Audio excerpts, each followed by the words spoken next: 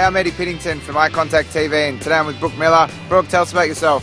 Hi, I'm Brooke Miller and I play netball for the Australian Institute of Sport. I live down in Canberra and train full-time for netball. Excellent. And tell us a little bit about your eyes and your vision. Well, they are better now, but they used to be really bad.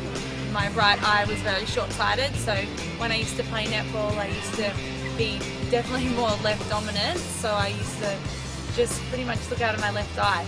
And I just couldn't really see peripherally on my right side because it was so weak, so with netball it's a bit hard when the ball's coming so fast to you. Cool, so something had to be fixed. And what about, could you wear normal contact lenses? No, I found I have pterygiums because I used to do surf life saving, so the sun kind of made me have pterygium, so when I put the soft contact lens it kind of rubbed on it. Sure. So it was very irritating when I was playing. Couldn't wear glasses because just netball is getting a bit more contact, so I would have felt really uncomfortable wearing glasses. So then I've come to this. Good, good. And tell us a little bit more about how, so you've come to this, which is Ortho K, I'm assuming. Tell us about that. Ortho K was really good. How to use it was very easy. It was easier than contact lenses for me to put in. They are a hard contact lens that you put in to sleep, and then the next day you can see perfectly fine. So for me that was really easy. I didn't have to do anything in the day. I just train, wake up, take them out, clean them, and they were perfect. Excellent. And you went through the guys at Eye Contact. Tell us about Max and Bettina. Oh, they were amazing. They're lovely people. They helped me a lot. They were just really, every time I came in they were very helpful, and they were just really chatty, just like I am, so it was really easy.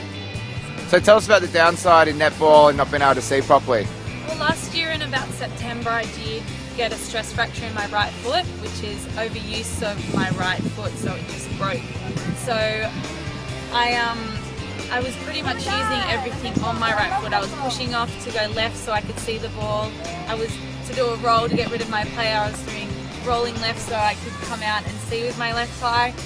Pretty much everything. So I was very right dominant, which in netball isn't very good to be just right dominant because you have to use your left hand and right hand. So it's been heaps better for me to be able to see on my right side and be able to see all my players and everything, even just the judgment of where I'm feeding to my shooters, which has been really, really easy, and I can see the ball coming at me really quick and easy. It's just so much easier to see, so it's been very good. Awesome, that's really good. Gosh, you make such a change. And so tell us the process of using Ortho K.